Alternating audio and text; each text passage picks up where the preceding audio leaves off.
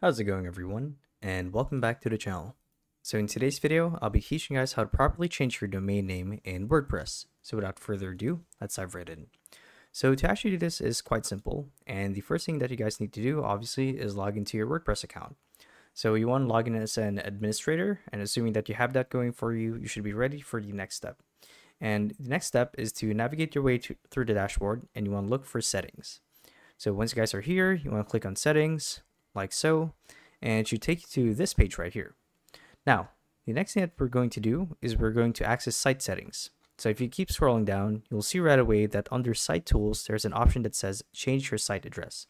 So it reads register a new domain or change your website's address. So when you click on it, you should see right away that this is my domain.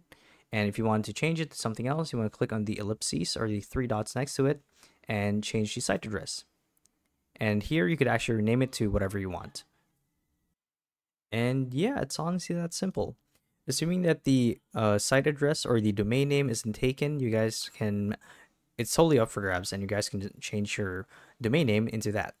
So hopefully this video helped you guys out. And if it did, be sure to let us know down in the comment section below. And if you guys want to see more videos like these, we do have a YouTube channel where we do guides like these daily. So if you guys want to show your support that, you can do so by subscribing to the channel. So with all of that said, thank you all for watching, and we'll see you guys in the next one. Bye-bye.